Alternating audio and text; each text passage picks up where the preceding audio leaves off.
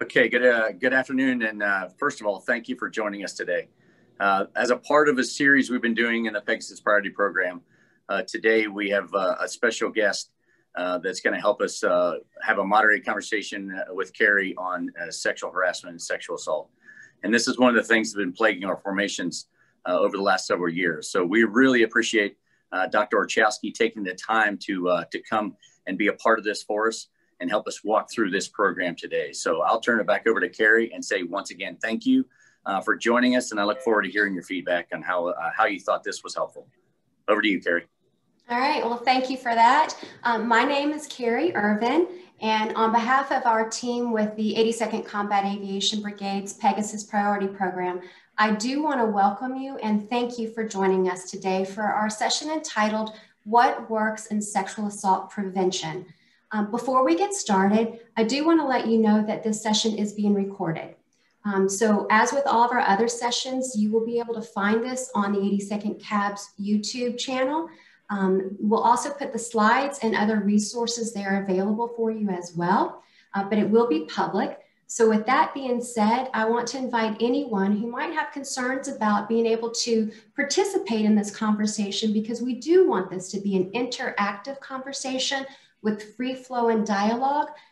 We invite you to turn off your cameras if you're more comfortable. You can also go up and rename yourself. If you're not familiar with how to do that on Zoom, it's very simple. Go to the box that has your picture or name in it. Click at the top right corner. You have 3 dots. Click that, scroll down to rename, and go ahead and name yourself whatever you feel comfortable with, anonymous, whatever, but keep it clean, please. So looking at the registration, I'm really heartened by the fact that I see such a cross-section of so many people representing the different branches of our entire military service, as well as our military support personnel and family members. This is fantastic, because what we're going to be talking about today is how we all, every single one of us, has a part to play and has the ability to help shift community norms. So you've all, because you're here, I guarantee that you've all been hearing a lot about sexual assault and sexual harassment in our military communities. But this is not a new problem. What is new is the fact that more and more leaders throughout the ranks, more teammates and more family members are stepping into the void to say, no more, not in my unit and not in my community. They're looking for ways to protect one another. From our little groups of paratroopers up to our division commanders, sexual assault and sexual harassment prevention has become a public health focus, with the target of shifting our community norms so that every person is educated and provided skills on how to stop it before it ever happens. Much of this shift is going to come from people like yourselves, people who are taking the time to learn from the research, who are looking at participating in dialogues and wanting to take action to stop sexual assault and sexual harassment so that they are no longer thought of as only a criminal justice matter. Our guest today will explain to us the most effective steps that we can take, backed by research, to create safer work and community environments for us all. And with that being said, I am going to introduce to you our guest. Let's see.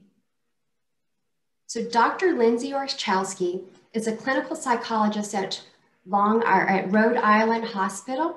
She is a leading expert in the development and evaluation of sexual assault and sexual harassment programs. She is a staff clinical psychologist. She is an associate professor at the Alpert Medical School of Brown University. And Dr. Orchowski has published over 100 peer-reviewed scientific papers and chapters addressing sexual assault.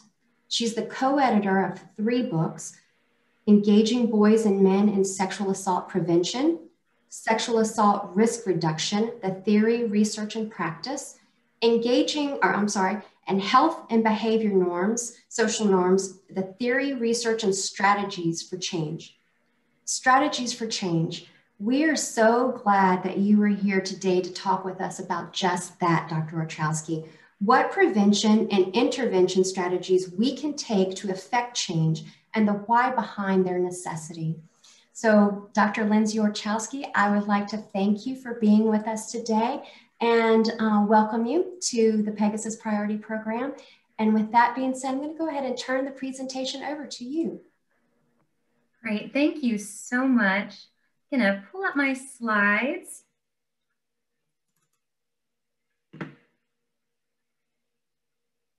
Okay, I'll look for a thumbs up from Ms. Amber Lane, who is a member of my research team, just to let me know that the slides are broadcasting okay. All right, thank you. Thank you all so much for being here today and sharing this time together. It is really an honor to be invited to speak with the 82nd Combat Aviation Brigade Pegasus Priority Program. And our community connections give us such immense purpose and meaning, perhaps more now than ever. And even though we're only seeing each other on the screen today, just knowing that amidst the uncertainty and challenges around us, that we can spend time to talk about this important issue in our community gives me a sense of hope. It also takes strong leadership, it takes courage to talk about these kinds of difficult topics, sexual harassment, sexual assault, and how they affect our communities. Importantly, today, we are here to talk about how we can address and prevent these problems. So I really hope that the time we spend together today helps you consider ways to enhance and support individuals within your community, your family, your unit, and really reflect on ways that you can take this information, increase your understanding about how to prevent sexual assault, and support survivors.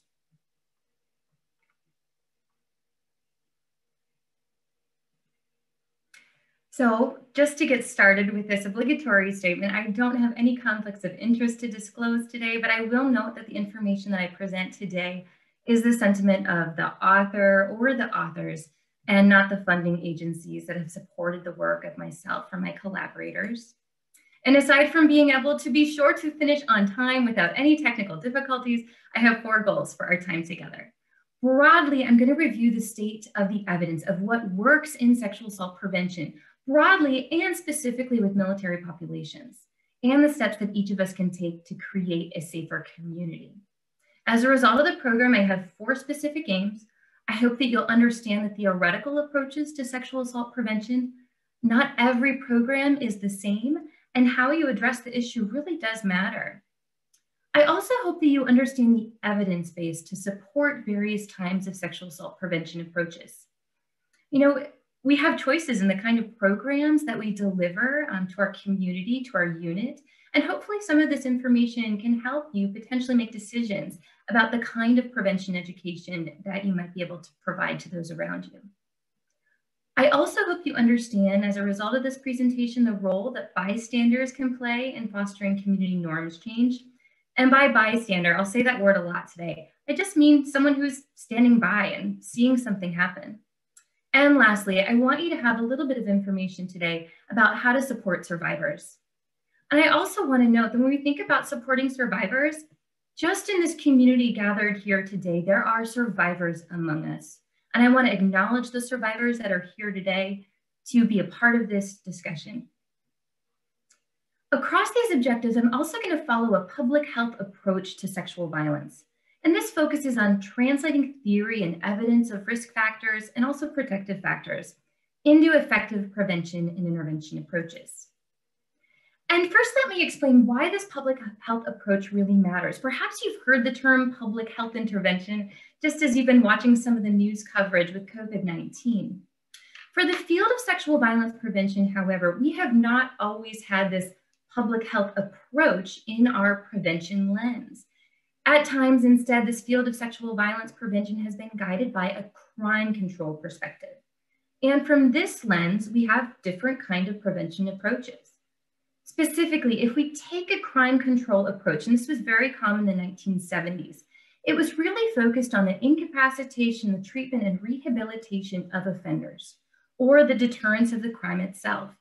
And as a result of taking this approach, some of the early interventions, even in the 1980s, really focused on biological interventions with convicted sexual offenders, or primary prevention efforts or secondary prevention efforts with those who were deemed to be at risk to engage in violence.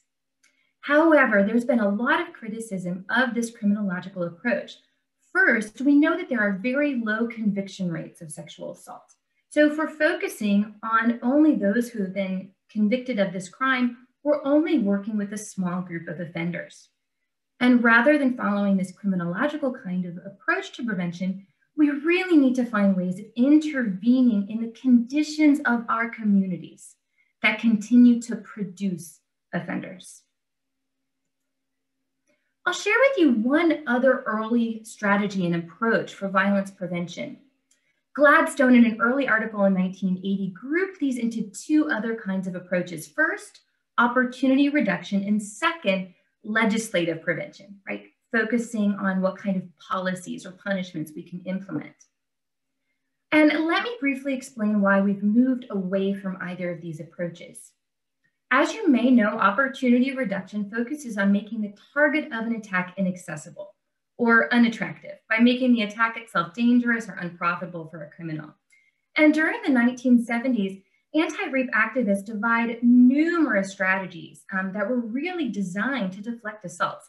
In fact, there was one research article that found over 1,000 different strategies that were pitched as opportunity reduction strategies.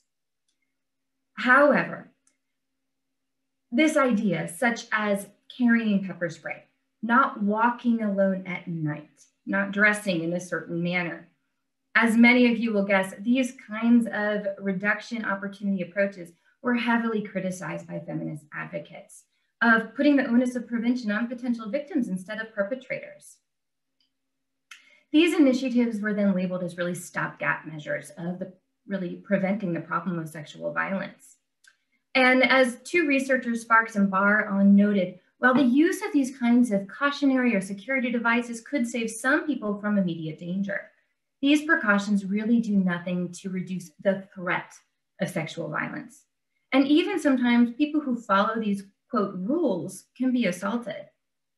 Furthermore, just knowing that you could fight back if assaulted is very different than the kind of security you have knowing that you won't be attacked at all. Goodness, wouldn't I love to sometimes just go out for a run, not worrying about wanting to set an alert on my phone or texting someone of where I'm going to be. This is the kind of security I'm talking about. I'm talking about really moving towards envisioning communities where populations, vulnerable populations, don't worry about being attacked. Next, let me talk about legislative approaches and how we've moved away from these. Legislative approaches really focus on punishments and also have been very favorable within crime deterrence movements. And as a result of legislative and policy approaches, we do see many benefits. We see victims assistance programs. We see other programs designed to facilitate the prosecution of offenders. However, ultimately, these legislative efforts, although vital, do not necessarily move us towards educating individuals on what needs to change in order to change communities towards being safer. Further, as discussed by Lieutenant General Robert L. Caslin and colleagues at West Point, in an article that is highly recommended for those of you who are looking for some more reading, it's called Getting to the Left of Sharp, focusing on legislation also fosters this fear of punishment among individuals. And as a result, some individuals may be unlikely to speak up when they see occurrence of harassment within their community.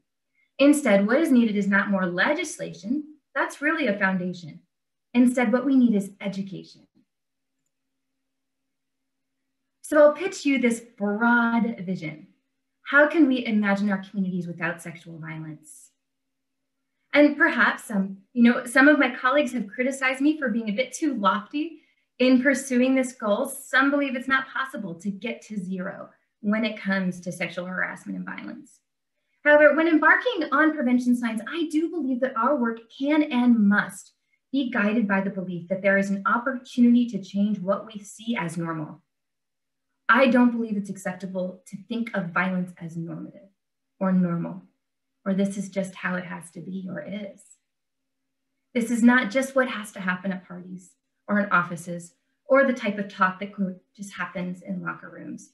We need to move towards this being intolerable. And years ago, members of Mothers Against Drunk Driving had a similar cultural shift in what we considered as normative in terms of drunk driving. And depending on the age that you are on this call, maybe you remember this. Seatbelts weren't always normal to wear.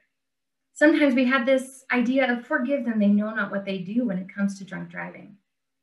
Mothers Against Drunk Driving has made significant progress in changing our cultural beliefs about drunk driving, bringing down rates of drunk driving, increasing the normality of calling a cab or taking the keys when someone's at risk. I want us to have a similar cultural shift when it comes to violence prevention. So how do we get there? The public health approach. This public health approach may be familiar to some of you who have taken classes in different kind of health intervention strategies. For those of you who are unfamiliar, I like to talk about this approach in terms of a story. It's called The Fisher and the River. The story goes a little bit like this. One day, a fish catcher was fishing from a riverbank when they saw someone being swept downstream. They were struggling to keep their head above water. And so, of course, the fisher jumped in. They grabbed the person, helped them from struggling. They got them to shore. And soon they heard another cry for help and saw someone else being swept downstream. The fisher, of course, immediately jumped into the river and saved that person as well. And this scenario continued all afternoon. For those of you who like to fish, you can imagine how distressing this would be. And as soon as the fisher returned to fishing, they would hear another cry for help and would wade in and rescue another wet and drowning person. Finally, the fisher said to themselves, I can't go on like this. I better go upstream and find out what's happening. This is the public health approach, getting to the left of the problem, moving upstream to prevent tragedy from occurring downstream. This analogy helps us consider things that we need to do, not just as individuals, but as a group, to consider strategies for sexual assault prevention and also intervention. This public health approach also gets us thinking about what kind of protections we can put in place so that people do not fall into the river, and also gets us to think about the benefits of working strategically as teams. And if we put this approach into practice, it looks a little bit like this. This is a diagram presented by the Centers for Disease Control and Prevention, who started applying this public health approach to sexual assault prevention in about the year 2000. This public health approach begins with a definition of the problem. We have to know what we're dealing with, what it looks like. These definitions are then used to systematically identify risk and protective factors associated with victimization and perpetration, and also the types of communities, climates, environments where violence is more common. Then we use this information to strategically develop prevention approaches that target those risk and protective factors. And for the next parts of our time together, I'm going to really walk us through each step of this model, talking about how this can apply to sexual assault prevention for military populations. So first, let's start with definitions. And for the purpose of DoD-wide sexual assault prevention and response awareness training, we use the term sexual assault as intentional sexual contact characterized by the use of force, physical threat, or abuse of authority when the victim does not or cannot consent. This includes rape, sodomy, indecent assault, sexual contact, fondling, or attempts to commit these acts. It's important to note that this definition recognizes that individuals can experience sexual assault regardless of age, sexual orientation, or gender identity. It can also occur in and out of many different types of relationships. It can occur between strangers, acquaintances, dating partners, and within marriage. Sexual harassment then is a form of gender discrimination that involves an unwelcome sexual advance, request for a sexual favor, or another verbal or physical contact of a sexual nature between same or opposite genders. And here, there could be an explicit or implicit term or condition relating to someone's job or pay or their career. It could be that the unwelcome sexual advance is also related to career advancement or a decision that affects that person. Or simply the sexual advance, verbal comment, physical behavior has an adverse effect on the working environment of that person. It creates a hostile or intimidating or offensive working environment. And when you look at some of the definitions that we see within the DoD, verbal sexual harassment includes things like telling sexual jokes, or also nonverbal behaviors such as winking. And I mentioned earlier that sexual assault can also occur within intimate relationships. And I want to spend a little bit of time walking you through some of the signs of sexual coercion. This can take many forms, and often it isn't something that individuals recognize as a form of sexual violence. Sexual coercion is when someone might try to threaten you or threaten to hurt someone else if you don't engage in sexual activity. So for example, if you don't want to sleep with me, that's fine. Your friend's drunk. I bet they won't say no. Threaten to end a relationship, saying something coercive or pressuring you. Like, people in relationships have sex. If we aren't going to have sex, then I'm out of here. It's over. Jeopardizing your career. I could really make it tough for you around here. Badgering, not taking no for an answer. Emotional manipulation, guilt trips, denying affection. And perhaps a partner says, oh, I understand, it's okay. But then they stomp off, they sigh, or they slam a door. Accusing someone of cheating, telling someone that they should feel grateful that an individual wants to have sex with them because they could sleep with anyone, or social pressure. We've gone on 3 dates, isn't it time? These are all forms of sexual pressure that make it very difficult for a person to say no. So let's get into talking a little bit more about the scope of sexual assault now that we have a common understanding of definitions. And I'll say that the US military is not alone in facing issues of sexual assault. It is just one institution within a larger society that shares this problem. And in fact, according to the NISPIS report, which is a large national survey of sexual violence, if we adjust for age and marital status, rates of sexual assault, specifically among women in the military, mirror that of the general population. However, addressing sexual assault in the military presents some unique challenges. For example, survivors in the military often continue to work in close contact with assailants, and this could magnify the negative effects of an attack.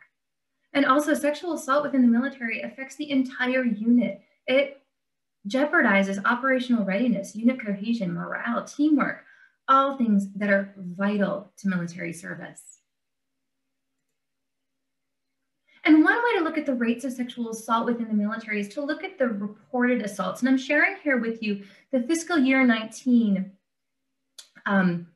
fiscal report of statistical data from the Department of Defense annual report of sexual assault in the military.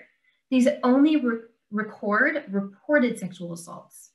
And you see here that there are over 7,000 reports of sexual assault involving service members as either victims or subjects.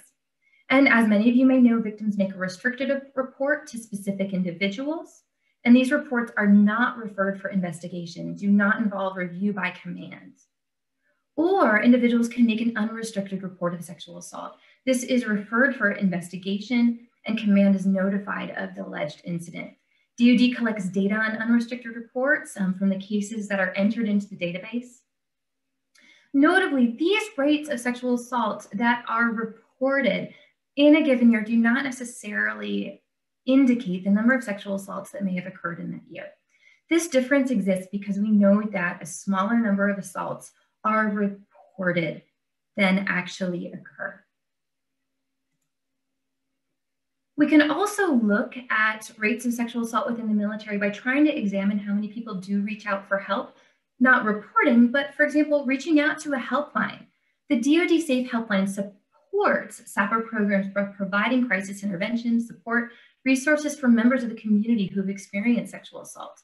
And you can call this hotline if you've experienced harm, or you can call the hotline to get information for someone else. The service is confidential, it's anonymous, it's secure, it's available 24 hours a day, 7 days a week. Its availability ensures that all victims have a place to safely disclose sexual assault allegations, get information, talk to someone, express their concerns.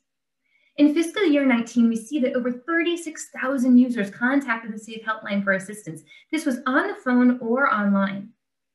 Of these individuals, 87% indicated that they had personally experienced a sexual assault, and some other individuals called on behalf of other individuals. to try to get them help or prevent re-victimization. Greater than 1/3 of the phone users in fiscal year 2019 were also men. And it's also important to have a sense of what kind of assaults are occurring. As I mentioned, 1/3 of the callers to the hotline were men, and oftentimes we don't recognize men's experiences of sexual victimization. Oftentimes when we think about stereotypical assaults, this has been framed as, quote, a women's issue or men perpetrating violence against women. And if we look at the data, we realize the importance of needing to bust that myth. If we look at the Workplace and Gender Relations Survey, this gives us really great information about the types of assaults that are happening within the community. And I'm sharing with you here the 2019 Workplace and Gender Relations Survey of reserve component members. We see that for women and men who are reporting on this survey, the worst situation of sexual assault involved one alleged offender, but a small proportion of assaults, about 1/3, involved more than one offender. For women, most situations did involve an offender who were male, a member of the military, and also higher ranking. And also, just looking at the women, about 22% noted that the offender was a member of their chain of command. And for about 2/3 of women, the alleged offender was someone other than a higher ranking military member in their unit. These only refer to the one situation of sexual assault during the past 12 months that individuals perceive to be the worst assault. And we had about 35,000 surveys in this, representative from Army National Guard, Navy Reserve, Marine Corps Reserve, Air Force Reserve, and Air National Guard. And if you're looking for another great resource for really trying to understand the scope of this issue, and I will post each of these resources for folks to be able to access after the talk, this is the 2019 Military Service Gender Relations Focus Group Report. You know, numerical data give us one side of this issue, but we really need to hear from people and their stories. And this focus group report will give you some of the stories of individuals. One of the quotes that I think is really important in this focus group report is to shift our lens from sexual assault into sexual harassment, which is often more commonly occurring than assault. In the report, it notes that in general, participants indicated that sexual harassment at their installation included lower level behaviors like staring, gawking, making sexual jokes or comments, sharing explicit images, or repeated attempts at unwanted relationships. So in this conversation, it's important that we keep the scope of sexual harassment in mind as well. We know that sexual assault is associated with numerous short-term and long-term mental health and physical consequences. For example, depression, PTSD, health complaints, complications in sexual functioning, decreased work capacity, problem drinking, suicide attempts, and also military attrition and demotion. And in this last study, among women veterans, sexual trauma victims demonstrated greater psychological impairment compared to those reporting other types of trauma. The interpersonal, the intimate nature of sexual trauma, and the way that it dismantles our trust in others, and sometimes our sense of self, makes this experience extremely complex and nuanced in the path of recovery.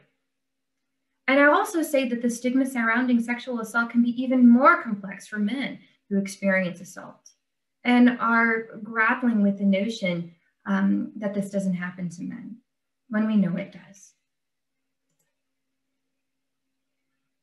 And I'll also note, as we're going through this data, as I mentioned before, that most assaults are underreported. And it's important to note that within civilian military settings, when we look at some of the rates of sexual assault that are reported, we are underestimating the prevalence of sexual violence. We see that individuals are unlikely to report if the perpetrator is within their chain of command. And also, there are just a lot of feared consequences of reporting, perceived or actual. Being worried about being ostracized, shunning, shaming, harsh treatment, damage to your career. And we can look at the 2019 Workplace and Gender Relations Survey of reserve component members.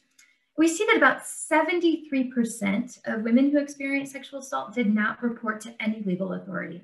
Their top reasons for not reporting were this: they wanted to forget about it and move on, didn't want people to know, felt ashamed or embarrassed, thought it would make their work situation unpleasant, and not thinking that anything would be done. In fact, in my clinical work, oftentimes I'm working with individuals that much later in life are starting to grapple with experiences of sexual victimization that happened to them when they were youth, adolescence, or in adulthood. So what do we do? If we know that reports of sexual violence coming to the authorities are low, how do we know the prevalence of assault if so few people report? I'll share with you one survey of sexual violence, and there are many different surveys that we can do to try to capture the incidence of sexual violence without relying on reports to an authority. This is the Sexual Experience Survey. It was developed by Mary Koss in the 1980s and was since revised and is going to be revised again shortly. This is a survey that uses behaviorally specific and also sexually explicit definitions of instances that would be legally defined as sexual assault, that individuals can respond yes or no to, even if they wouldn't identify it as a sexual assault survivor themselves. So for example, have you had sexual intercourse when you didn't want to because someone threatened or used some degree of physical force to make you? This survey has good reliability and validity. And when I'm doing research of sexual violence within military populations, these are the kinds of surveys that we're using. And in fact, when we look back 30 years ago, this was the measure that Mary Koss utilized in her study in the 1980s that was published in Ms. Magazine. She used this survey measure 30 years ago to look at what she called hidden rape on college campuses. She studied about 7,000 women and men at 32 different institutions of higher education and found that the rates of sexual assault in the population were staggering.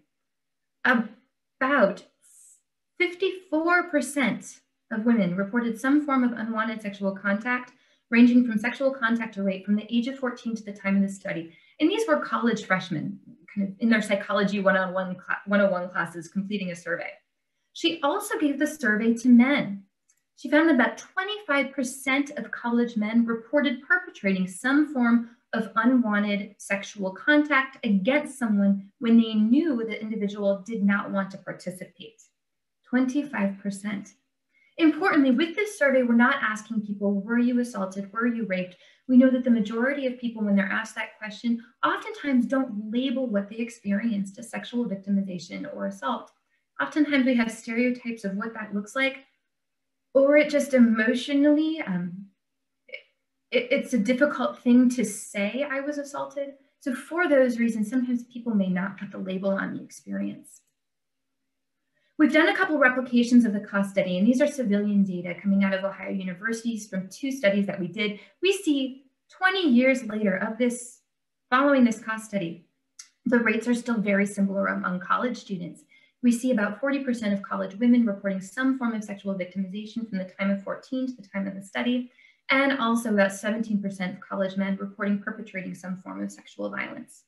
And I share these data with you to note that when we think about individuals who are entering military service, we know that many individuals are experiencing some form of sexual violence before they enter the force. We can look at other surveys. These are data from the Center for Disease Control and Prevention. This is the Youth Risk Behavior Survey. For parents who are on the call here, this is a survey that's done in schools, in high schools. Many high schools do this survey, and you can look up the data for your state.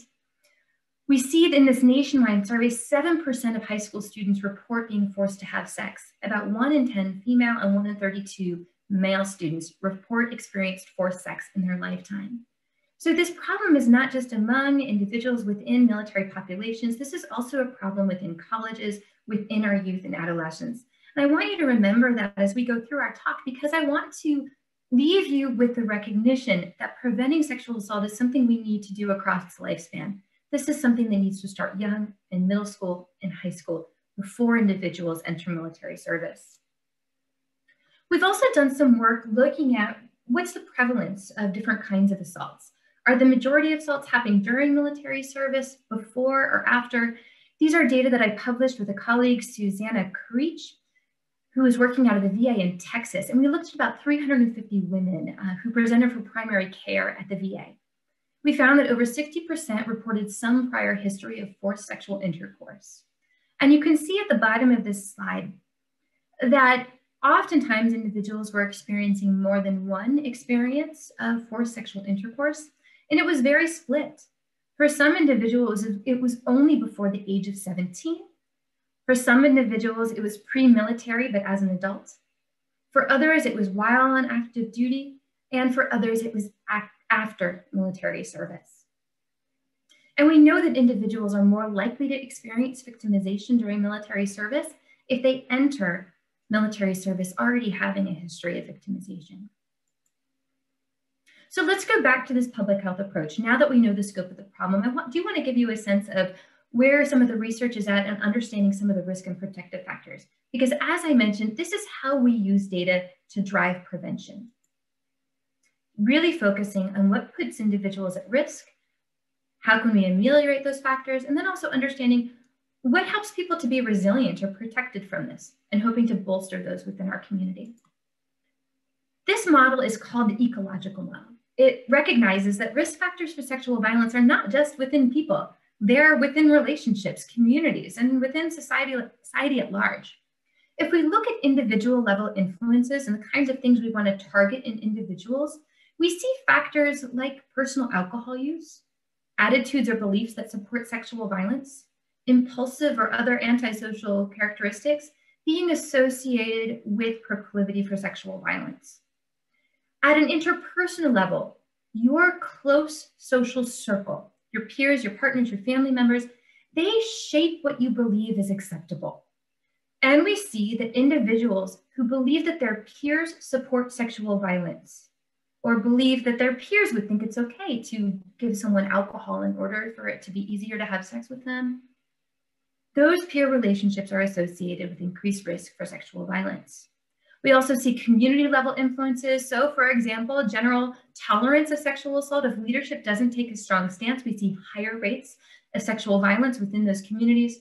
And then also broadly, factors at the societal level, thinking about inequalities based on gender, race, and sexual orientation. And if we try to boil down into the research, looking at individuals who perpetrate sexual aggression, we do see that this is a very heterogeneous group. There is no one profile of an individual who engages in sexual aggression. Some individuals perpetrate more than once, but not all do.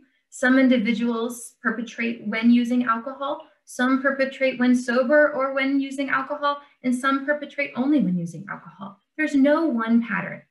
And the bulk of this research comes from what we call undetected sexual aggressors, meaning individuals that have not come to the attention of the criminal justice system, which would be research on sexual offenders who are incarcerated. Instead, these are research studies where you've given the sexual experiences survey to identify someone who's perpetrated. And then you give other kinds of measures of attitudes and behaviors to see among those the group of individuals who have reported perpetrating an assault, what are they characterized by? And in this group, different from convicted sexual offenders, individuals who engage in sexual aggression who don't come to the attention of the legal system are often individuals who are assaulting acquaintances and using strategies such as alcohol, either deliberately getting someone intoxicated or looking opportunistically for someone who is intoxicated in order to take advantage of them, using these kinds of strategies or using coercion instead of force in order to perpetrate. These individuals tend to share the following factors. They tend to view relationships with women as adversarial.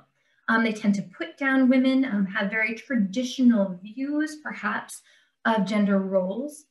They participate in peer networks that support objectification and mistreatment of women, perceive that their behavior is supported by their peers, have a sense of entitlement, seeing sex as a sign of social status, have earlier and more frequent sexual experiences, see sexual activity as a game, kind of this idea of the match on the bedpost, if you will, and tend to perpetrate more than once. And I'll share with you a quote from one of my research studies. These were data that we've recently published in Journal of Interpersonal Violence, looking, just talking with college men about how they view dating situations. And our interviewer asked, what's it like for most guys in the dating scene? And this participant really spelled out this idea of sexual activity as social status.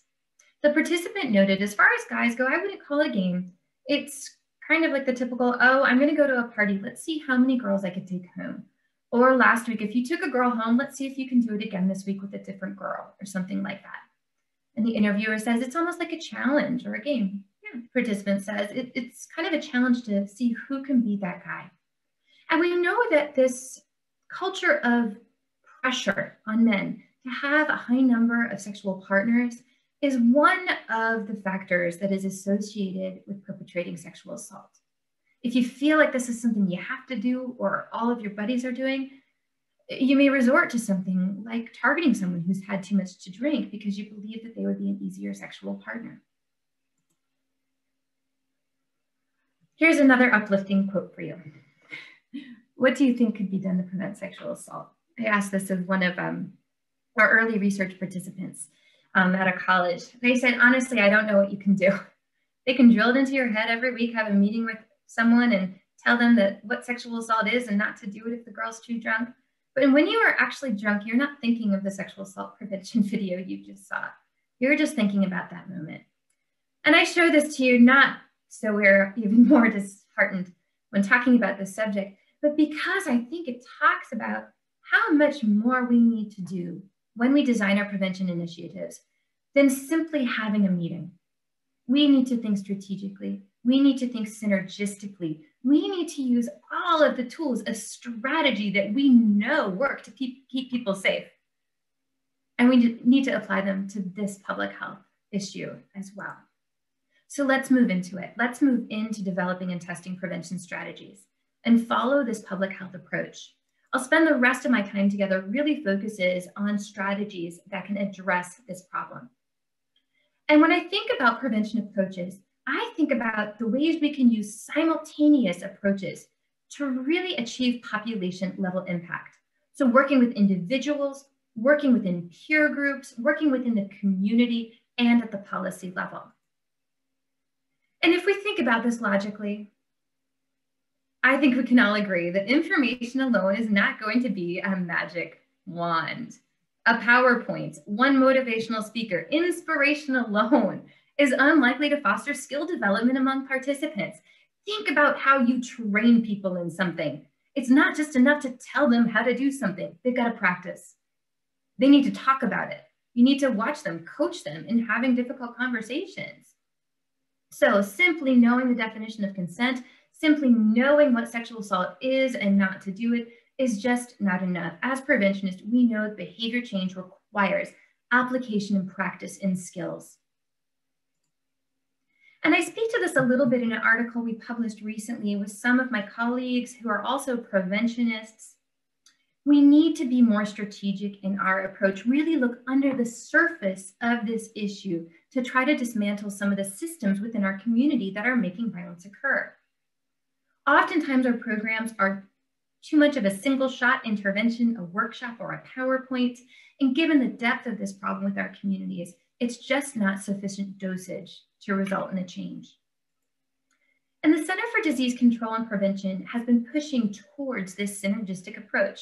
This is a slide from the Stop SV package. So for those of you who are looking for another great resource on what types of prevention approaches, this is a phenomenal one.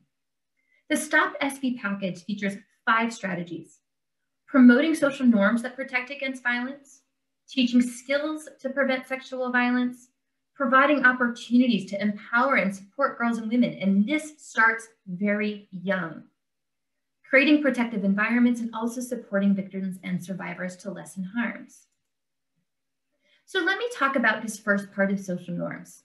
What is a social norm? I think we've been hearing that idea of social norms, things not being normative. It's not the way we do things. I think we've been hearing that a lot in the news lately. And simply put, a social norm is a value, it's a custom, a belief.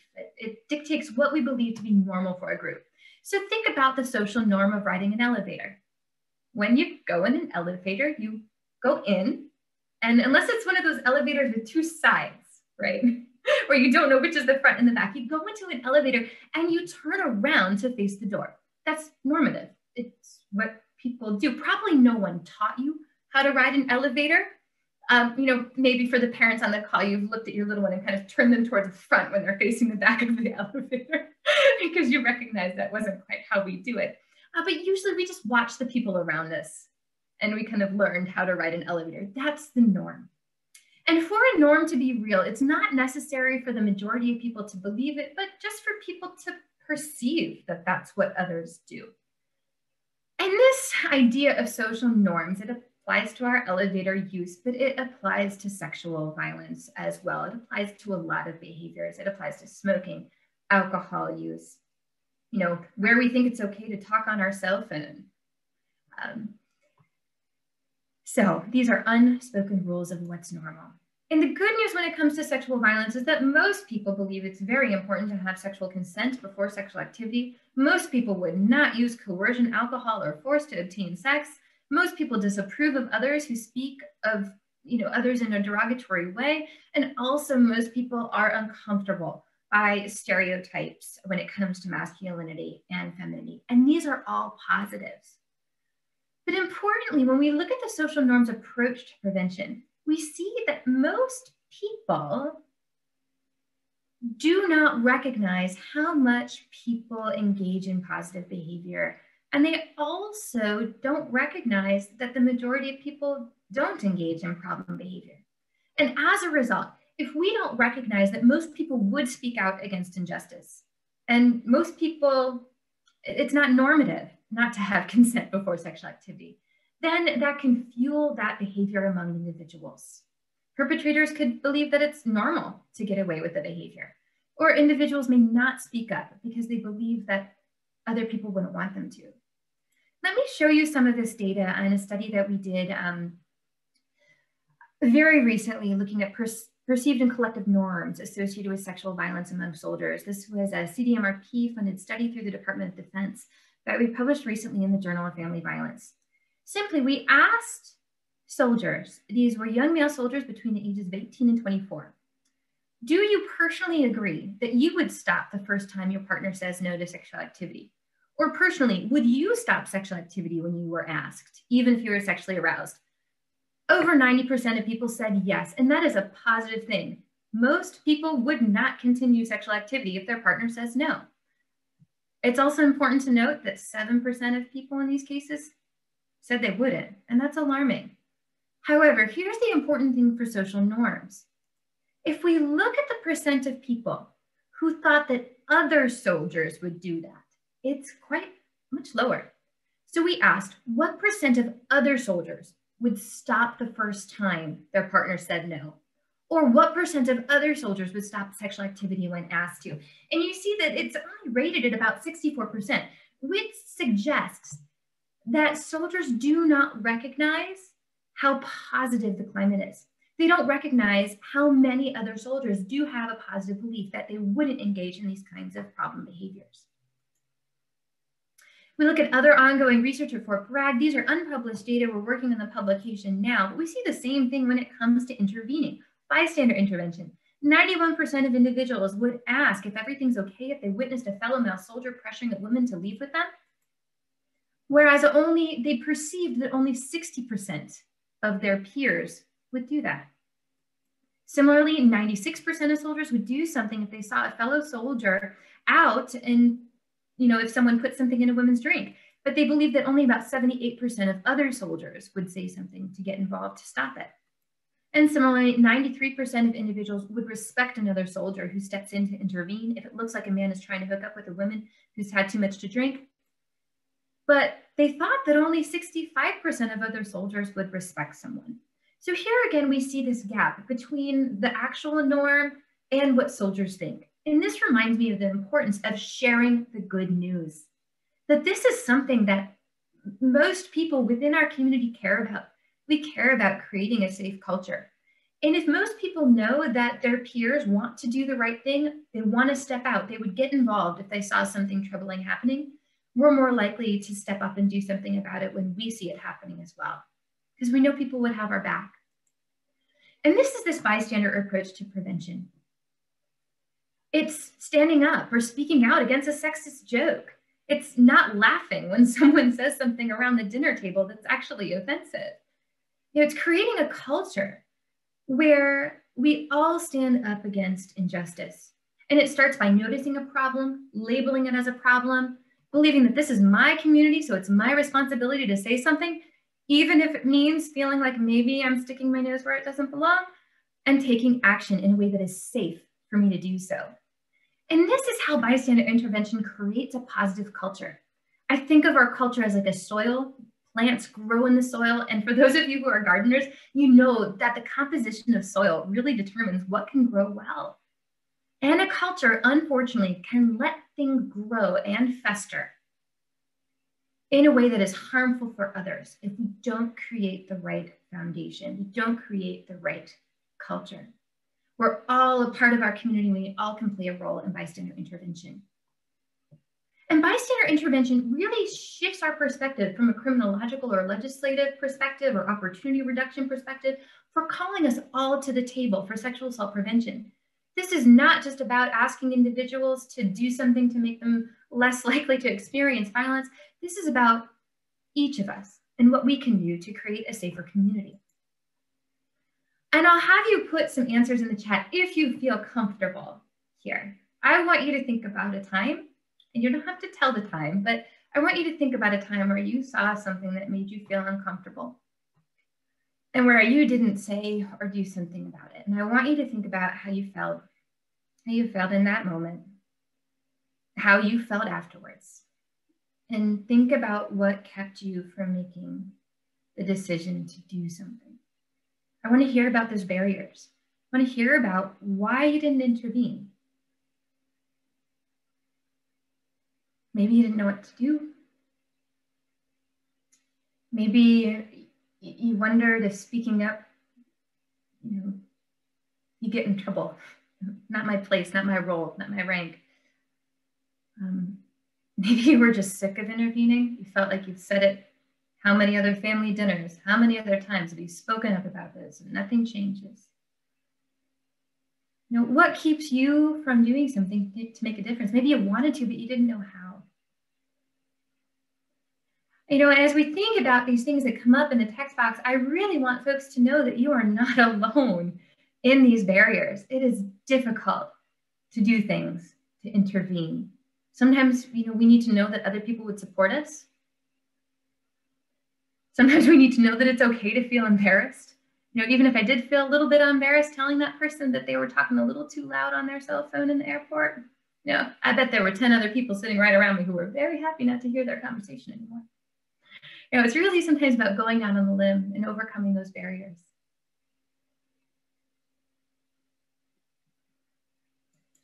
And I want to share with you some things that you can do. What can you do as a bystander? This is a chart prepared by Alan Berkowitz. He's a subject matter expert to the military to address issues of sexual violence. He gives you a couple different strategies. Sometimes in the moment you go directly to the offender, directly to the source, either during or after the incident. You can shift attitudes using an open conversation, saying something like, I wonder why, I wonder why you might say that, or what did you mean by that? I'm really curious. The goal here isn't to wag your finger at the person and tell them that they were wrong, but really try to understand what they were thinking when they said it. It helps a person to understand why their behavior is problematic and helps to foster deeper change, kind of shifts their attitude. Or sometimes you go to the person after the incident, after you've had some time to talk with other people, take care of yourself, blow off some steam. Sometimes I'm not in the right mindset to intervene. I need to, bring my emotions down a little bit so I can talk with someone with the right tone of voice. Or sometimes you do intervention indirectly. You talk to some friends or colleagues about intervening as a group. You get someone else to intervene. You develop support or engage someone else who might be better equipped to say something or do something to intervene after the situation. And what I want to emphasize here is there is no one right way to intervene. You may not always be in the right position to help, but we can take into account different strategies. It's about having a number of different options that feel safe in that moment or afterwards. And I also want to acknowledge that there's power dynamics here. We think about the intersections of our identity, race, ethnicity, gender, sexuality, age. We can't really say that we should have done X or Y or Z in this situation. There are simply too many variables and too many things that are at play, whether it be relating to the power that we have in that situation or our safety to act, that can influence what we say or do. But regardless of the situation, our goal is really to find ways to do something directly or indirectly during or after the event to try to direct, distract, or delegate the situation to make a difference. So here are some examples. Let's say we see individuals who appear to be in a risky sexual situation. You can get in the middle, separate them, let them know your reasons for intervening, be a friend, let them know that you're acting on their best interest. Let's say you see someone trying to take someone home from a bar who seems to be too intoxicated to consent. You can simply go up, and if it feels right, like the right time or place, intervene directly. You can distract people involved, just redirecting their focus elsewhere. Saying something like, hey, I'm getting out of here. Why don't you come with me? Or, hey, this place is lame. Let's head somewhere else. Trying to get someone out of a difficult situation. Or you can get support, examine the situation, see what other people would do, recruit friends, recruit colleagues, see what other people would do and help as a group. Saying, it looks like someone else is in a bad spot. Do you mind going over there with me and checking out the situation and see what's going on? I don't want to go over alone. Or you explore the situation. If you don't know exactly what's going on, try to find out. Join the conversation, gauge the reaction of both people. Could you get a friend to help out in the situation? Talk to other people involved. Or you call for help. Let's say there's a situation that looks like it's escalating, it's getting violent.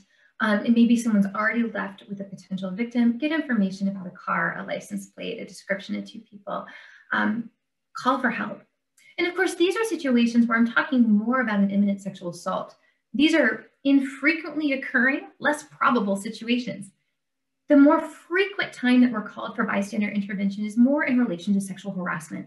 When we hear someone saying a sexist comment, making an objectified comment, sharing an inappropriate video.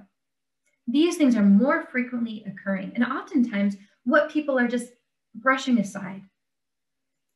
But as a bystander, we can have an immense difference in these kinds of situations to promote a culture change. And in fact, the most recent Department of Defense Sexual Assault Prevention Strategy document notes the importance of recognizing the connection between preventing sexual assault in a continuum of harm, looking at sexist jokes, bullying, sexual harassment, hazing, drinking, stalking. Theoretically, these interventions at the lower end of the continuum of harm prevent more serious forms of harm, especially if individuals who are perpetrating are held accountable for committing the less severe acts of harm. And I'll leave you with one more thing before I share with you some strategies for violence prevention. In interviews with service members, we're talking with young male service members about bystander intervention. They tell us they go in with force. No surprise there, right? But as a prevention scientist, I want to make sure when people go in with force that they are safe. It is essential that when you're intervening as a bystander, you do something that does not jeopardize your career or your safety or the safety of someone else. So it's important that when we're teaching bystander intervention, we offer individuals strategies that may be different from the stereotypical strategy of addressing a situation full on. We may need to teach different types of emotional connection and interpersonal communication strategies that are more subtle, more nuanced forms of communication that don't put someone in a situation where escalation of aggression happens.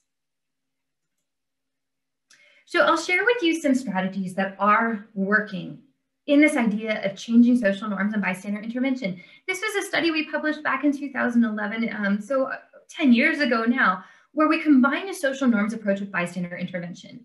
In this study, which we conducted at Ohio University and then revised and adapted and ran at the University of Rhode Island back in 2015, we found that over a 4-month period, men who participated in this program reported lower rates of engaging in sexual aggression in comparison to a control group.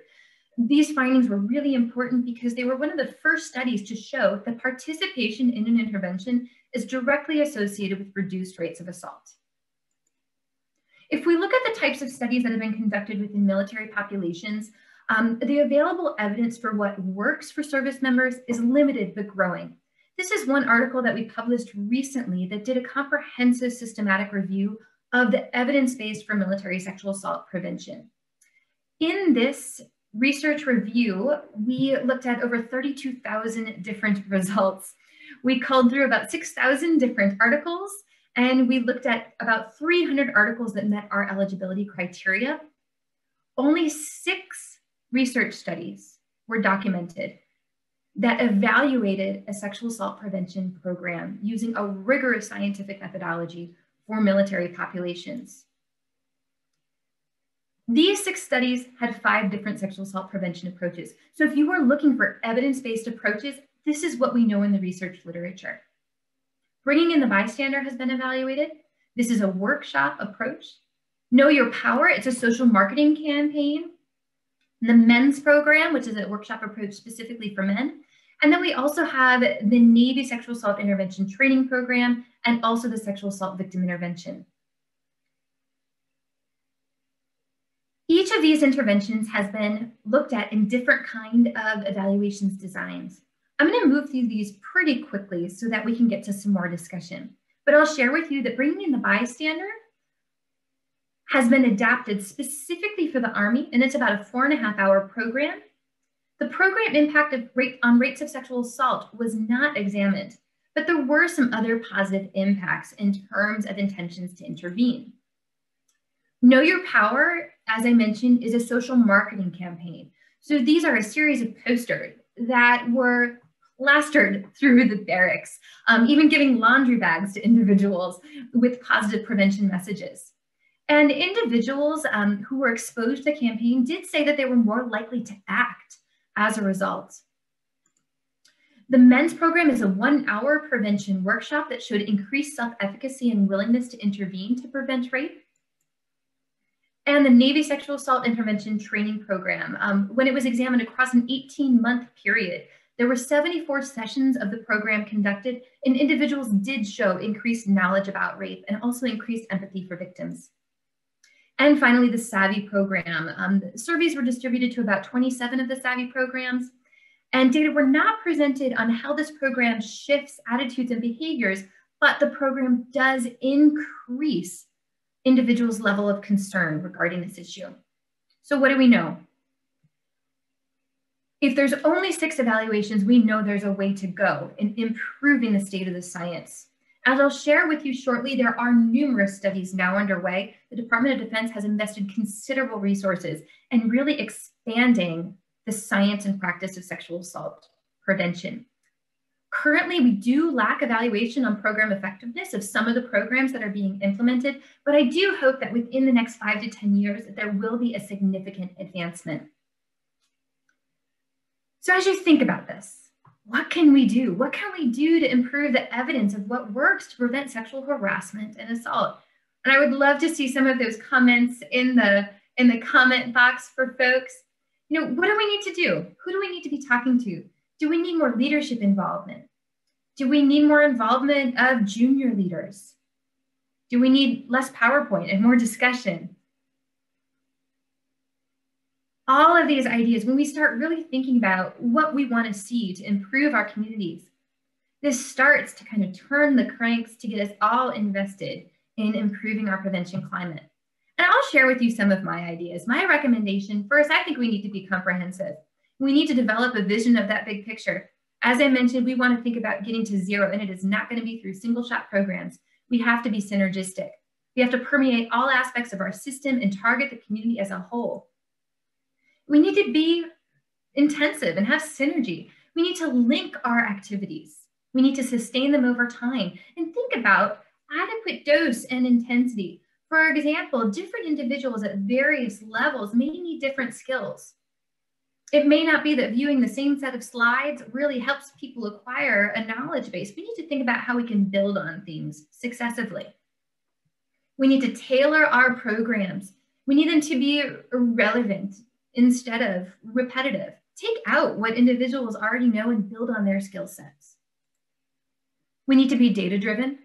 We need to understand norms and also understand how our current initiatives are working and use that data continually to revise and enhance them. And finally, we need positive messages. As I mentioned, the majority of individuals in our communities believe that sexual assault is something that should not be tolerated. And we need to have a megaphone on that. People need to know that other people support them in intervening. We need to talk to people about what they can do, not just what they shouldn't do. And we need to acknowledge this problem in a climate that acknowledges the positive norms and focus on well-being. And finally, we've got to get individuals practicing. We have to move from just thinking about what knowledge people need into thinking about what kind of conversations they need to practice. We need to be talking to leaders about how to have difficult conversations within their units and allow people to reflect and discuss difficult issues. And as I mentioned, we have a couple of really exciting different projects that are moving in this direction. At Fort Bragg, through Womack Army Medical Center, led by Dr. Chris Berry-Caban, there was a recently initiated Department of Defense study funded by CDMRP that is entitled Preventing Sexual Violence Through Targeting Hazing Behavior. This just launched this fall and will be running for the next 3 years to try to develop a hazing prevention framework. As I mentioned, especially among men, sexual victimization in military populations often occurs in the context of hazing. And I'm really excited for this study because I think we can do some really great work to move the needle on this issue. This is something that is happening at Fort Bragg at Womack Army Medical Center. If you're interested in getting involved in the Military Advisory Board for this, please be in touch after the presentation. This is something that we want everyone to have a voice on, and we need your input. Also, we've recently initiated a personal web-based sexual assault prevention for service members. This is a grant that I'm involved in, also with Amanda Gilmore and Kristen Walter. We're conducting this out of Naval Health Research Center in San Francisco. This is a web-based prevention initiative, noting that sexual assault prevention in groups, it's hard to administer. We need some online solutions that can be easily deployed and implemented. So this study is also just launching, and we are recruiting a military advisory board. So if you're interested in online approaches, please get in touch with me about this as well.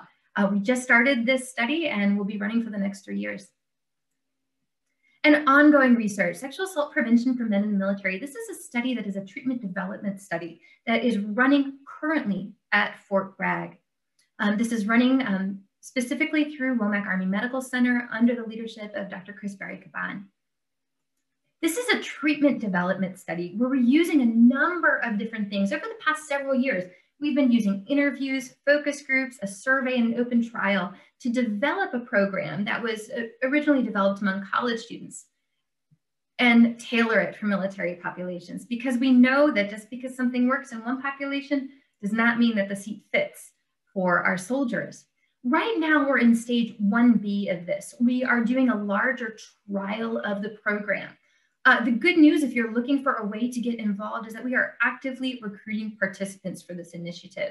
So I put the study ad here. Maybe you've seen it up and running around Womack Army Medical Center. This is something that soldiers between the ages of 18 and 24 are eligible for. You can scan the QR code and have a link to the survey, a survey screener. If you enter the survey screener and you're eligible for the study staff will get in contact with you with information about how to get involved and participate.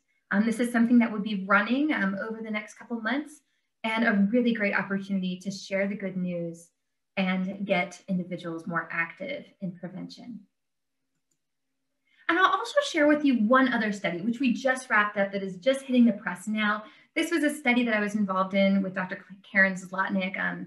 We initially launched this study at the Providence VA, but then moved it to the Texas VA. And this is an intervention that is designed to support survivors. We published this open trial of the SHE intervention. It is a computerized intervention for women specifically that have experienced sexual victimization while in the military. And this intervention really empowers people to think about how the experience is intersecting with health concerns. And we found in this study that the intervention reduced drinking intimate partner violence, and PTSD at 4 months post-intervention. So there is exciting stuff going on. In the next 5 years, as more studies start to come out, there were over 5 different studies that were recently funded by the DoD, and also a contract which NORC is working on, doing several different program evaluations. As these studies move forward, we are going to greatly grow our evidence base. So I want to save some time for discussion, so I'll end with this. Not only what can we do to prevent sexual assault, but what can we do to protect survivors? Help them heal, help them foster resilience. The 4th and 5th strategy of the STOP SV framework that the CDC puts forward is creating a protective environment and providing services and treatments to support victims and lessen harm. And I really hope I can emphasize that it's important to be a part of the solution of the problem of sexual violence by supporting survivors, because upwards of 75% of survivors, when they tell someone about their experience, receive a response that leaves them feeling hurt, angry, or responsible. And most people do tell someone that they're a survivor of sexual assault, even if they don't report to an authority. So what can you say? You can believe them. You can let them know that it wasn't their fault. These kinds of positive reactions are vital. These reactions really do matter. And they can also influence a survivor's health. Negative social reactions can worsen anxiety, exacerbate trauma. So as you're thinking about how to respond to disclosure, think about the ways that you can let someone know that you see them, you hear them, you believe them, and that you'll be there to support them through their experience. So we have a little bit more time, and with that, I want to move us out just towards a larger discussion. So I am going to stop my screen share because I know there were a lot of really great questions that came up in the questions before the presentation. We did, and we had some that came up in the presentation as well. Some really good observations, some questions. Definitely want to speak some of these into the room. Some of them replying to what do they think that the reason would be for standing back rather than intervening. Some of the responses were that not sure if it was, I wrote, I wasn't sure if it was the only one offended by the joke. And sometimes you hear that so-called joke and you kind of look around, gauge everybody else's reaction. And it's like, well, they're laughing. Am I the only one that thought it was rude? But other people also said it's difficult when it's a family member. Oh, yeah. You know, like you talked about sitting around the dinner table and, you know, maybe at Thanksgiving or dinner and you have that one cousin that's constantly doing that, you know, and do you make that big deal about it? And what we're finding out is, yeah, you do. Because if we want to prevent, we have to prevent in all aspects of our lives. Definitely. Our work environment, our home environment, and our community environment. Another one said that whenever there was inappropriate music was a big issue at her old unit and having to listen to that, but she did go to her chief of the shop to help out. So she did take proactive measures. So that's great to hear. More discussion would be helpful. Teach and talk about it and include the spouses and families more. So I think that's a lot of what you're talking about here now is it's a community thing. We are changing the community norm. We definitely want to see this in our work environments, in our military communities, but we have to start by doing it at home, doing it within our little groups of paratroopers and making that squad protected. From one another if necessary, but definitely from others. And that's a place of sanctuary and shelter, and then it grows beyond. Somebody said that discussion, Krista said, discussion at a younger age, so kids grow up more aware. I mean, yeah, absolutely. Social marketing posters on the beer refrigerator doors at the shopettes. If we're acknowledging that alcohol is sometimes a factor in this, what a brilliant idea, right? Fostering an environment where victims would feel safe coming forward with their experience instead of fearing retributions for their actions. And that is something that we hear a lot about in the military community. It's that fear of the retributions, or that fear of, well, he's a good guy. He wouldn't do that. He didn't mean it the way you think he meant it because he's a good guy. So let's sit with that for a minute. What is your observation on that, about the fear of retaliation or retribution, or not being believed because the alleged perpetrator is considered a good guy or a good person or good soldier? What do you say to that? Oh yeah, that's something I've certainly heard before. You know, in one of my roles within a university context has been serving as a deputy Title IX coordinator. And sometimes that means meeting with faculty members who have had complaints of sexual harassment or assault levied against them. And let me tell you, the people I meet with, these are physicians, faculty members who certainly perceive themselves as good people too, right? And we want to have this kind of black and white, good guy, bad guy, good girl, you know, we want to be black and white about the issue. And I think it's much more complex. That someone may have a positive reputation. They may be a great athlete. They may be a great physician. They may be a great professor or a great researcher in some regards, but they can still engage in behaviors that harm others. And I think too, towards individuals who say, well, I'm a good person. I didn't mean to hurt anyone. I hear that as well when I'm talking to individuals who have engaged in something that's inappropriate. And I'm giving them that feedback of how their actions have affected someone. And I think from that angle of the conversation, what I encourage people to do is recognize that sometimes our intention isn't to harm through a joke or a comment. We didn't intend to hurt anyone, but the impact was still harmful. And I think when we recognize that, it reminds us then to be more intentional. Now, I'm not saying that, I'm expecting, leaders never to have fun or never make a lighthearted comment, but I'm asking you to be intentional. And, keep the lightheartedness to subjects, topics, comments that could not have an impact of harm. So right. It brings us full circle right. in that way. And especially when we're talking about somebody reporting an incident of assault. When we're talking about sexual assault, sometimes it's hard for the commander who's hearing this. About somebody in the formation that they believe is a great soldier and, just has served very well and done their job very well.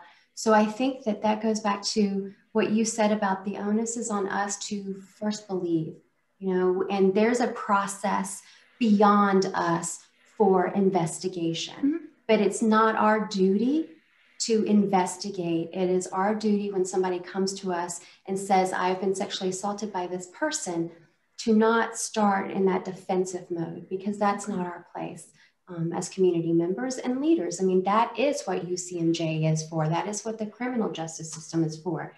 So that's a very good point to make.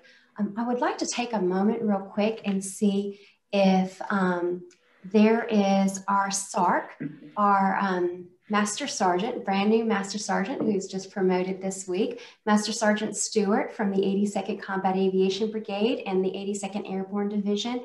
Are you with us today? I know you were trying to, but you had an appointment later. Master Sergeant Stewart, are you with us? Ma'am, he just stepped behind closed doors. Oh, did he? Okay. So I was hoping, thank you. Is this Val? Yes, it is. Okay. I was hoping that Master Sergeant Stewart could talk to us about what a SARC is, a sexual assault response coordinator, which is something that we do have in place in our military community and our work environments to respond to just those allegations of the sexual misconduct. But Miss Val Mason, who just spoke up, is our victims advocate for the 82nd Combat Aviation Brigade. So Val, I'd like to welcome you and thank you for joining us today, and wondered if you might have any questions that you could lead off our question and answer time with. I do not. I can answer as far as Master Sergeant Stewart's role as a SARC. He can be dual-hatted. He can be a victim advocate on a case. He is the major point of contact for coordinating all care and establishing relationships with civilian sources, being a sounding board and the subject matter expert when it comes to advising all commands and any family members they call with questions. He assists the commanders in developing, kind of implementing actually the prevention strategy activities and programs, as well as all the training. Well said. So thank you very much for that, Val. And what we know is that in our military work environments, we do have these advocates. We have the SARC, we have the victim advocate, and that is a lot on the post side of an incident, right? So they do go hand in hand. We want to prevent, we want to intervene, but should there be an incident, we have these people ready to stand in the gap for the victims to be able to help with the survival process of it and to help with the criminal justice process of it as well.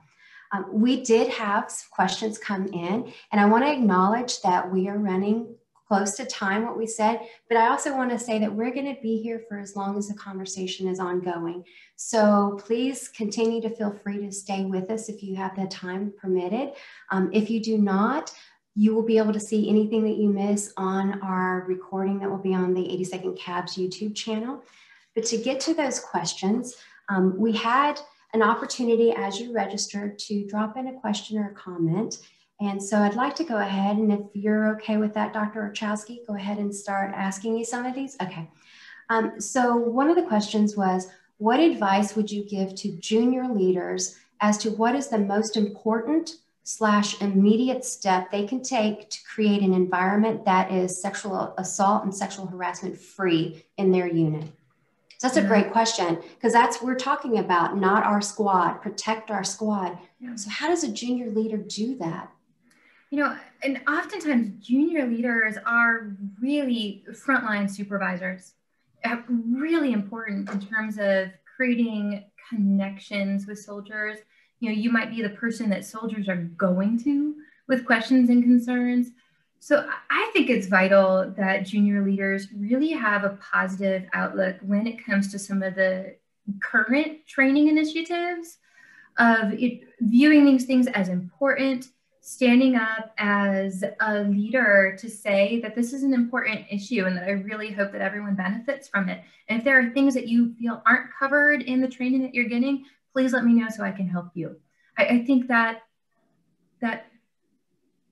personally standing up and saying that you care about an issue, it communicates to others that you're someone that they could come to if they have a question or concern. And it also communicates a climate that doesn't tolerate injustice, harassment, assault. Right. You're creating the blueprint for what's acceptable and, more importantly, what is not acceptable behavior within your group. So I think that's really very powerful, because it is a lot of times, from what you were telling us, the research indicates it's those younger soldiers coming in, maybe coming from that party culture from a college, or the younger ones that maybe have come from an environment where it was more free flowing and alcohol may have been more involved, and they're coming into an Army values culture, right? And we are upholding the values of our military service, and it is a very big change for a lot of people. So it's that junior soldier, that junior leader has the opportunity to really affect a career, right? Just set them off on a path. So great question. I do have something that came in that I want to acknowledge. We have Muriel, who says that I am a brigade SARC for the 95th Civil Affairs Brigade here at Fort Bragg. Thank you for joining us. I want to point out that the SARC also assists our sexual assault and sexual harassment victims while they are deployed. And that's a great point, because we know that the numbers indicate that deployment can be an opportunity where we see spikes in these incidences. It's very important all my service members know how to reach back for advocacy if and when needed, even just for consultation. Great point. So thank you for adding that to it. Another question. This one's a good question. Knowing what you know as a researcher in this field, would you feel comfortable if you had a daughter who told you she wants to join the military? What advice would you give her in regard to sexual assault and sexual harassment prevention for herself if she did indeed join? That is a great question. And, you know, I recognize that the US military is not alone in facing issues of sexual assault. It is just one institution that is within the United States facing this problem. And young adulthood and adolescence, whether individuals are going to high school or college, there's risk of sexual assault there too. And so the advice that I would give is that we would be having these conversations early on. And having kind of, you know, if I'm talking to women, oftentimes are socialized not to speak up. Women are often socialized to be less assertive in communication, especially in sexual communication. And those are the kind of boundary setting skills that can be really useful in navigating a situation where you're feeling pressured or someone is encroaching in your space. So in order to prepare for, you know, risk of harm, whether individual is, you know, going off to a summer camp or going off to college or entering military service, I think we can prepare our young girls in very similar ways.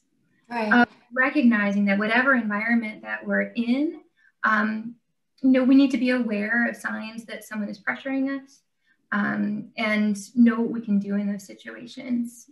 Absolutely. And I think the same is true. I mean, the question was about a daughter, but I think the same is true for a son, because we know that there are same-sex sexual assaults and sexual harassment. And there's also the female that is the perpetrator as well, to a male as well. Yep. So I think that that dynamic is something that goes for all genders. So the next question is, what role, if any, does the military hoo-ha culture play in military sexual assaults and harassment? I think you touched a little bit on this when you were talking about college culture and male culture, but what is the military hoo-ha culture? That, you know, I'm tough, I'm rugged, I can do anything, strap my boots on, and I got this. Does that play a part?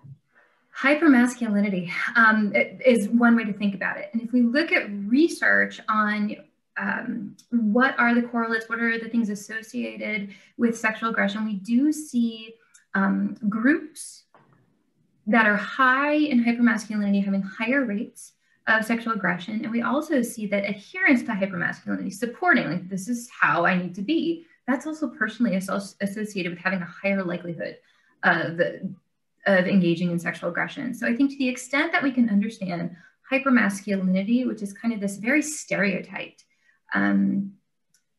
vision of what men are, quote, supposed to be. It's a mirage, right? To that extent, we do see database links between hypermasculinity and rates of sexual assault. And I want to take a moment to also acknowledge my friend, Krista Anderson. Thank you for joining us today as a representative from the Army Emergency Relief Fund.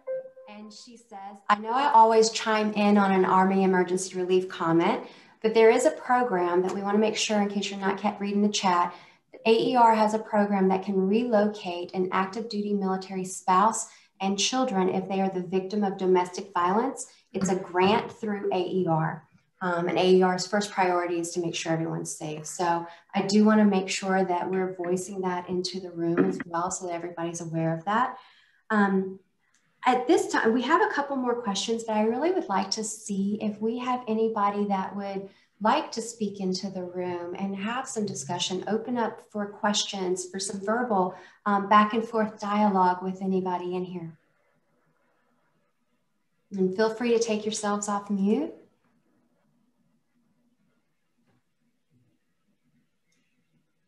Or if you'd rather put it in the chat box, you can as well. So Lindsay, we have one that came in, a question. How do you respond to those who say that leaders should know soldiers well enough to identify behavior that might lead to aggressive acts or sexual harassment/assault? 2 parts. Can the leaders identify who is more likely to commit these acts? So it sounds almost like the question is, how do they identify, how do they know well enough to identify, and is there, for lack of a better term, a profile that a leader can look for? How do you answer that question?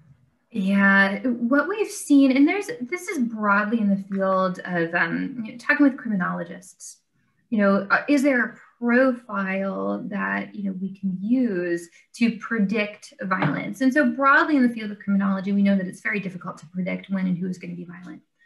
And I think the same applies to being able to understand who can engage in sexual aggression. So I wouldn't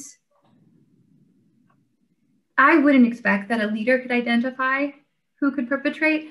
I think if we can't do it with data, then I think it would be really difficult to expect us as humans with feelings and relationships with people to be able to have that kind of predictive ability. Right. And I think from my point of view, I bring everything into resilience training and emotional intelligence training, but for me, it's about developing that relationship, right? You do, of course, have that good guy phenomenon, good gal phenomenon. However, if you're developing a true relationship with those people, maybe in your pod, in your squad, your neighbors, you will pick up on that, right? You're going to start noticing people's personalities, traits, and all that. So it does take that relationship building, which sometimes is really difficult whenever we're in a high op tempo. And for those of us here at Fort Bragg, we know what a high op tempo is like. Sometimes it's hard enough just to maintain relationships with the people you live with, but it's really important if you're looking at, am I protecting my unit? Am I protecting my squad? The best way to know that is to develop those relationships, number one, so that you can help identify it yourself, but also number two, so that you create a safe environment that has trust involved. So that if there is something going on, something hinky that's going on and affecting people within your unit, you have already created a relationship and that trust is there so that they will come to you, whether it's one or multiple people, but they will feel comfortable coming to you to have that discussion. And I think that relationship building is key, acknowledging that we can't do it at every level, but certainly we can do it at the smaller levels. And it just it takes that. From every level, you have your tight squad that you have, whether you are a little group of paratroopers or you're up to, the 18th Airborne Commander. You have a group of people that you entrust and that you give that trust to. Yeah. So we have another one that says, pay attention to their behavior, how they talk to others, and act around others. Very good point. Any other questions?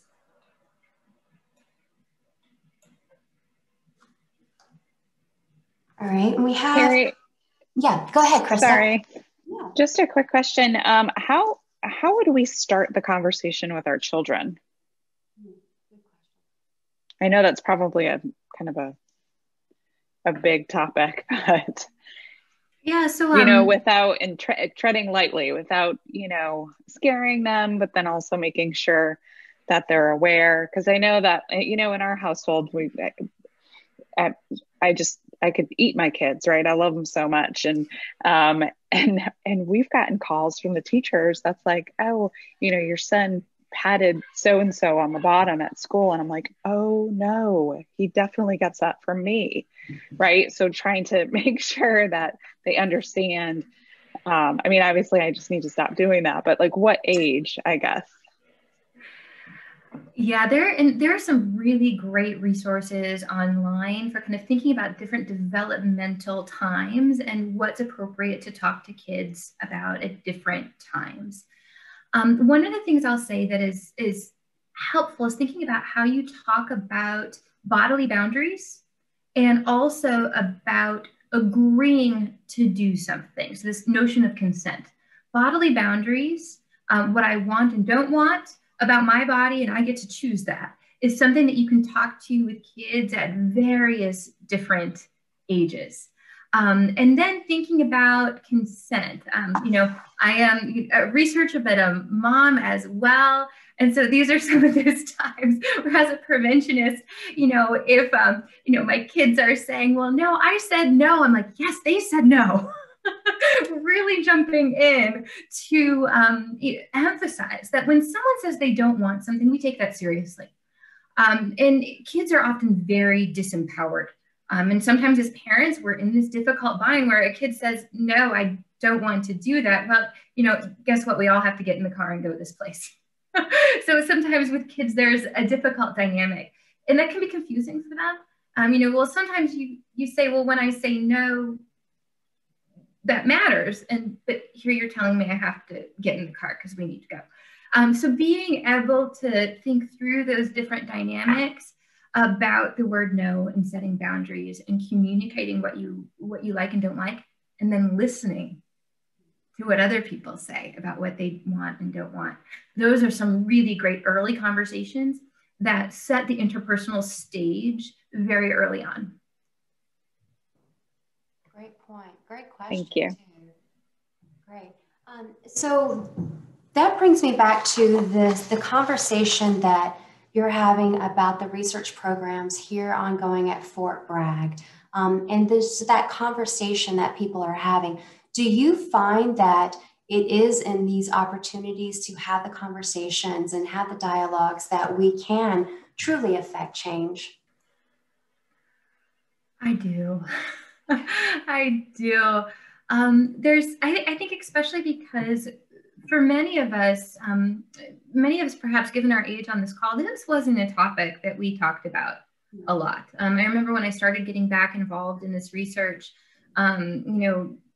right around kind of early 2000s, there were even, research advisory boards that says you can't ask a question about sexual assault.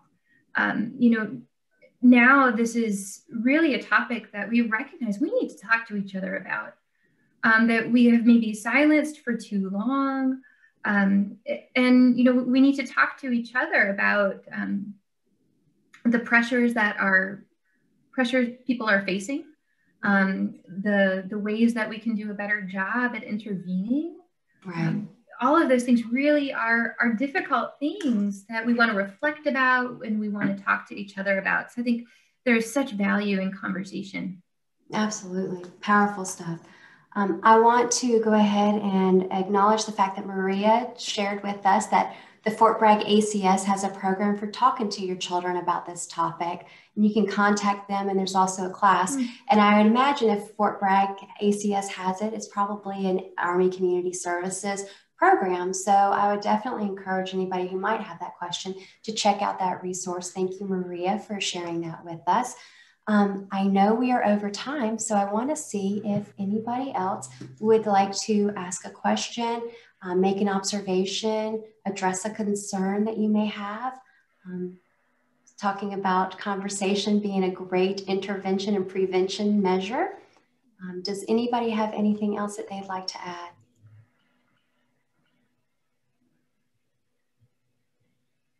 All right, I'm not seeing anything at this time.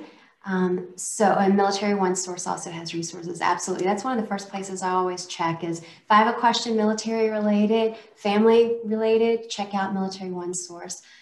I do want to thank you so much for being with us today. It's a huge honor to have a researcher, a scientist of your caliber coming with so much knowledge to share with us. And I want to acknowledge the fact that we capped out on our participants. This is just a little program that we've been doing here in the brigade, and we've steadily been building. So any of you who may know of people that weren't able to join us, first and foremost, please express our apologies. We're going to look at trying to expand the bandwidth or capabilities of having more.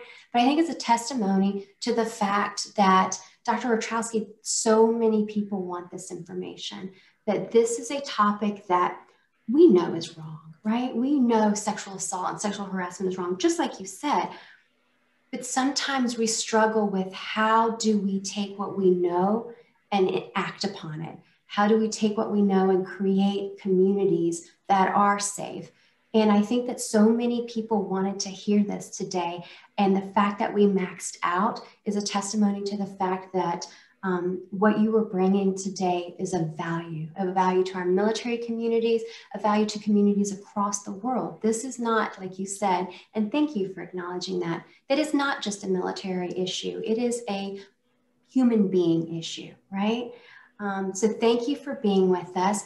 To everybody who joined us today, like I said, and I've said a couple of times, this will be on your 80-Second Cabs YouTube channel, or you can check any of our social media sites and we'll have the link to that directly. The slides that Dr. Orchowski prepared for us, she's generously allowed us to offer those to you guys. So you're gonna be able to have these slides with all of the research information documented on it, all of the citations on it as well. So I really appreciate the fact that you're sharing that with us. And we will also add military resources for our military communities added to that. So please check this out. I'd like to just close by thanking you again, thanking everybody for joining us, and then turning it over to you to see if you have any last words. Yes, and thank you for this opportunity to talk about this topic. I agree. This is a sign of strength and a community of compassion that there are so many people here today to talk about this issue. So I hope that there was useful information. It was truly my pleasure to be a part of this conversation. Thank you very much. All right. Well, goodbye, everybody. Thank you for joining us today, and we hope to see you the next session.